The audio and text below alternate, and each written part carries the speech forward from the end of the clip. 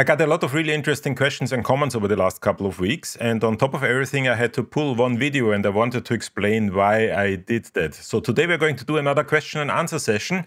Your questions about immersive audio, my hopefully useful answers.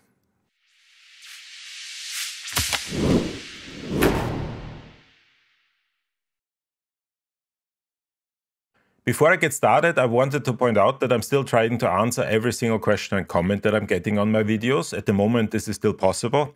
However, over the last couple of weeks, I started to notice that I'm not seeing everything. So sometimes YouTube doesn't show me all your questions and all your comments.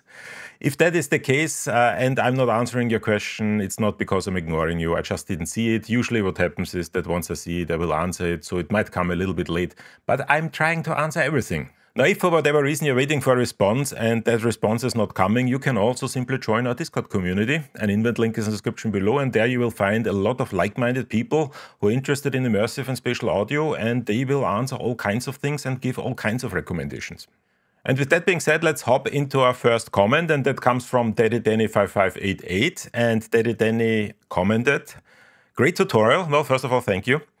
But I think we can mix it without head tracking. And that comment came to a video about monitoring ambisonics with Waves NX in Nuendo or Cubase. Now, do realize that the situation in this video was a little bit different because we worked with ambisonics, and most people who are working with ambisonics have a sophisticated speaker setup because they're using ambisonics in a live performance environment. And that certainly means that they can actually monitor everything correctly in the setup that they're using.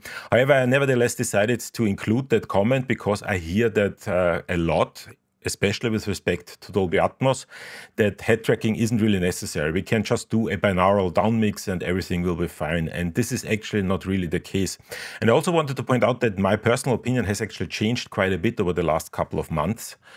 I used to think about head tracking as a workaround in case you don't really have a speaker layout that is appropriate. So for example, if you're working in Dolby Atmos and you don't have a Dolby Atmos studio, you don't have 7.1.4 speakers, then head tracking is a workaround. However, the more I think about it and the more things develop, I feel that head tracking is actually almost a must. And the reason it is a must is simply because of the way people listen to Dolby Atmos. It is true that if you have a 7.1.4 speaker layout or a 9.1.6 speaker layout in your Dolby Atmos studio, nothing compares to the quality that you achieve in that particular studio, but you need to think about how people are actually listening to the results that you're producing. And the way they're listening is simply with these. And these are head-tracked binaural audio. So my feeling is that unless you really have some way of monitoring with head tracking, you're not really able to understand how people listen to your production. So I feel that head tracking is actually a must. You have to have some sort of head tracking setup, ideally one that includes the Apple AirPods, because that's essentially how most people listen to binaural audio or listen to Dolby Atmos. But I would really like to hear your opinion about that topic. Is head tracking something that you use? Is it useful for you? Is it something that you think has to be done in order to understand how people listen to your immersive audio productions? Let me know in the comment section below. I would be interested in learning more about how you guys approach that particular topic. The next question comes from Zerstärker, and this is really an important one because I get that a lot. And he or she writes in response to a video that I did about how to start with Dolby Atmos in Reaper. He writes, "I don't get it. Why not just use ReaSurrroundPan? It can do any of the 3D panning for any loudspeaker setup." Now, this is something that most beginners don't really realize, but Dolby Atmos is more than just a speaker layout. Dolby Atmos is actually about objects and beds and how objects can be moved around. And the problem with that is that unless you're using the music panner that comes with the Dolby Atmos renderer, you're not really communicating the panning information from the DAW into the Dolby Atmos renderer, and therefore your Dolby Atmos files aren't really including all the information. Yes, you can obviously use ReaSurrroundPan and any panner really in order to pan your audio in a particular speaker layout, but that essentially means that everything that you do is locked into that speaker layout and you're not gaining the advantages that you have by using objects in a Dolby Atmos setup. So unless you are really producing for one particular speaker layout And if you want to take advantage of the flexibility that Dolby Atmos provides, you unfortunately have to stick to the music panel that comes with the Dolby Atmos renderer. Holy shit, that was explained so well. I needed a quick refresh on the topic, and that was just perfect. Thanks. Well, first of all, thank you, and I'm really glad that I could be helpful. And if any of you have similar feelings like True Story had, please use the comment section below. The YouTube algorithm really needs your input. Otherwise, my videos are not going to be found by anybody. And if you don't like my videos, also mention it. I'm always interested in learning more and trying to get better. So I really need your feedback. Use the comment section below. The next question comes from Willy. I hope I pronounce your handle correctly. If not, I apologize. And the question is, great video. Once again, thank you. Just a quarter of an hour ago, I watched a video where a mixing engineer said he would return the Slate VSX system, and you say the opposite here. So my question is, do you recommend this for an amateur like I am? If you say yes, I'll probably purchase it. Now, this question was made in response to a video that I did about mix room plugins, and in that video I specifically said that I liked the Slate VSX system. If you're not familiar with that, that is a simulation of a mixing environment, so you can essentially mix with your headphones. That's the basic idea, and you get the feeling as if you would be in a real studio environment. And I felt that Slate VSX really worked best for me. Now, the reason I'm including this question here is simply because whatever I say and however excited I am about a particular plugin, never use that as a reason to purchase something. Always make sure that you test everything yourself, because everything that I'm going to talk about is somewhat subjective. I'm trying to be as objective as I can, but in the end it is subjective because it's my opinion, and I want to really make sure that nobody goes out and purchases quite expensive plugins because I say you should purchase that. Always make sure that you test everything yourself, and never listen to anybody really on the internet to tell you what to purchase and what not to purchase. Here's another comment that talks about using the panner of a digital audio workstation in order to produce Dolby Atmos, even though that panner is not really Dolby Atmos capable. Observation Audio writes, in response to a video that I did about the trick where we used Fiddle Audio Spacelab in order to have a 64-channel multi-track routed into the Dolby Atmos renderer, into the Fiddle Audio Dolby Atmos Composer. And Observation Audio writes, you can do multi-channel input with the regular Composer beam, and then put the new Reaper panner in front of it, and then you have more robust panning option and volume control for every track inputted in one place, bus. That's how I do it. Now, I do want to point out that there's nothing inherently wrong with doing it that way. If this is your preferred workflow, then by all means do it that way. However, we are once again in that situation where we are doing the panning before we are actually routing, and by using the Reaper panner, you're not really communicating the panning information into the Dolby Atmos Composer, and therefore you're not really using the panning information inside of Dolby Atmos. What you're really doing is you are generating a multi-channel audio and then essentially placing the speaker positions of that multi-channel audio into your Dolby Atmos image or into your Dolby Atmos space. And while it is possible to do it that way, you once again lose all the flexibility that you have by using the panning within the objects or with the objects in Dolby Atmos. So yes, you can do it that way. I just wouldn't do that because once again, you are losing some of the flexibility of Dolby Atmos. Next question comes from Big Waveform, and Big Waveform simply asks, what is the easiest DAW to start with Dolby Atmos? Now, there's a lot of movement in that particular space. A lot of digital audio workstations are implementing Dolby Atmos workflows, and these workflows are changed almost on a weekly basis. So what I'm saying today might not be my opinion next week. However, at the moment, there's a very clear answer to that question, and that is Studio One. The way Presonus implemented the Dolby Atmos workflow in Studio One is second to none. No other digital audio workstation does it as straightforward as Presonus did it with Studio One. So if you are starting out with Dolby Atmos, my recommendation, at the moment at least, is very, very clearly Studio One. I'm honestly not completely sure how to pronounce that, but Ricey writes, your videos about Dolby Atmos have been so helpful as we've added this content to our program at Western Michigan University. Well, first of all, thank you, and I'm really glad that I could be helpful, and I included that comment simply because I wanted to point out that if you're working at an educational institution or if you are a student, for example, and you have any questions, you can always reach out to me. There are many students that have reached out to me over the years, and I'm always happy to give advice. Now, if you want to use any of my content, feel free to do so in any way, shape, or form possible. If you want to use it as a negative example, you can also do that. I don't really mind. I create these videos in order to help other people in the implementation or in the use of immersive audio.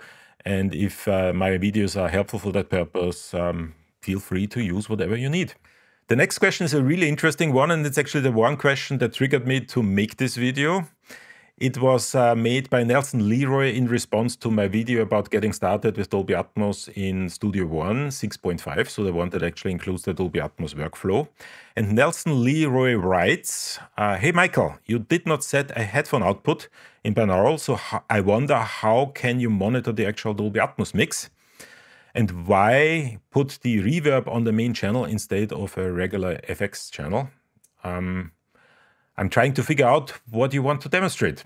Now, this is interesting for me for one particular reason. I actually had a meeting with the good people from Presonus, and we talked about all kinds of things about Dolby Atmos in Studio One. And by the way, these are really excellent developers. So I got a completely different understanding about the development process and a completely new appreciation about the quality of work that Presonus puts into Studio One. So this is also one of the reasons why I'm really excited about Studio One. But they also asked the same question. In particular, they asked me why I put the reverb on the main channel and not on an effects track. And the reason for that is in the nature of the Dolby Atmos bed. The Dolby Atmos bed maxes out at 7.1.2, and that essentially means that the Dolby Atmos bed is not a fully immersive track. It only has 2 overhead speakers. In order to be really fully immersive, you would need to have more than 2. And that essentially means that if you're creating immersive audio, the bed isn't really that particularly useful. There are actually people out there who specifically try to avoid the bed at all costs possible.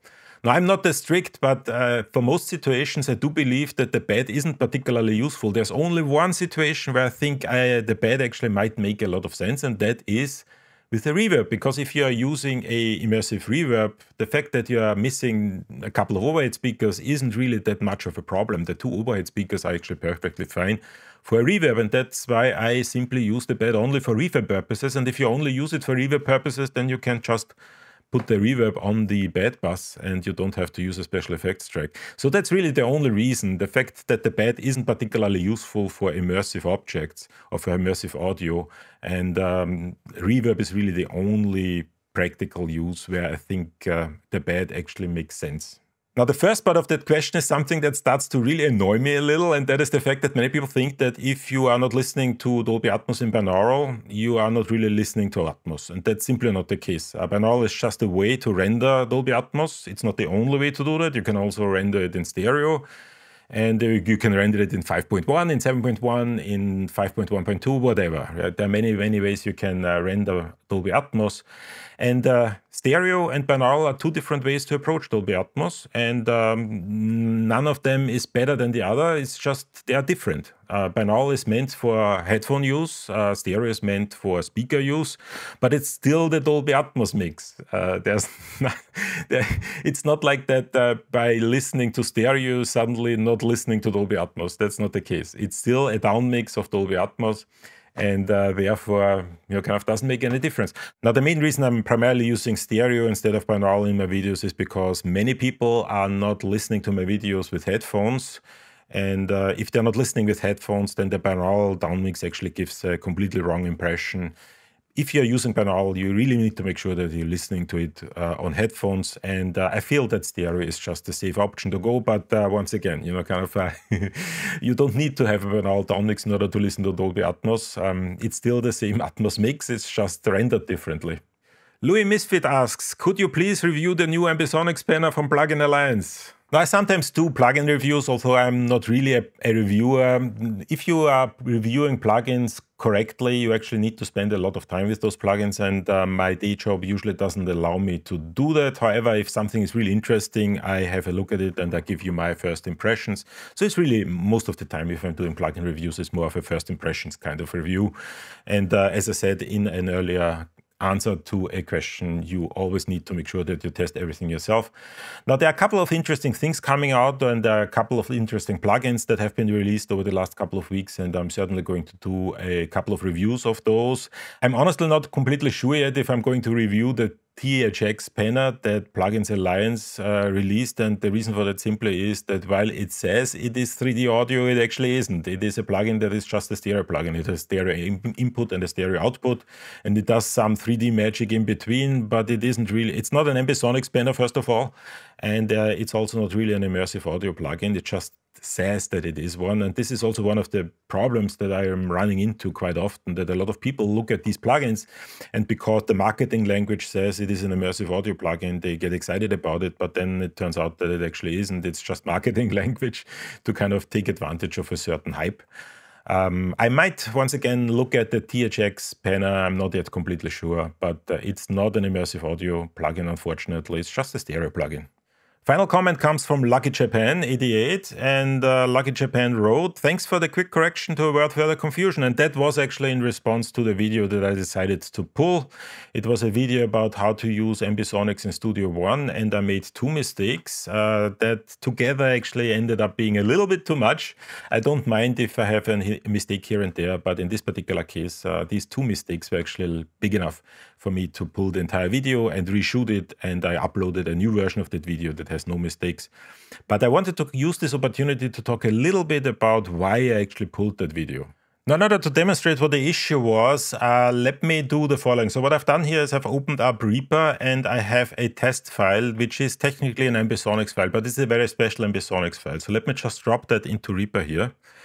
So that we see what we have here. And this is a file that I actually like to use quite a lot. It is essentially a 16-channel file.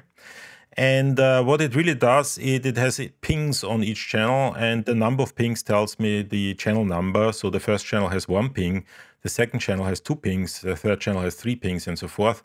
And by using this test file, I start to get an understanding how the individual channels are routed within the digital audio workstation. Now, the problem with Studio One is that it actually uses a different channel ordering, so it doesn't load these files in exactly the way they are produced. And in order to see what I mean, let's just open up Studio One, and let's drop the same file into Studio One. And if I'm now kind of opening that up, you can essentially see that the channel order is incorrect. So they order things differently. So the number of the order, or the channel number, does not correspond to the number of the channel as shown in Studio One. And the problem actually goes one step further. If you are using a plugin that sits on that track. So let me just, for example, do the AX meter, which is the plugin that comes with the SSA plugins. That is essentially a metering plugin that can meter the 16 channels.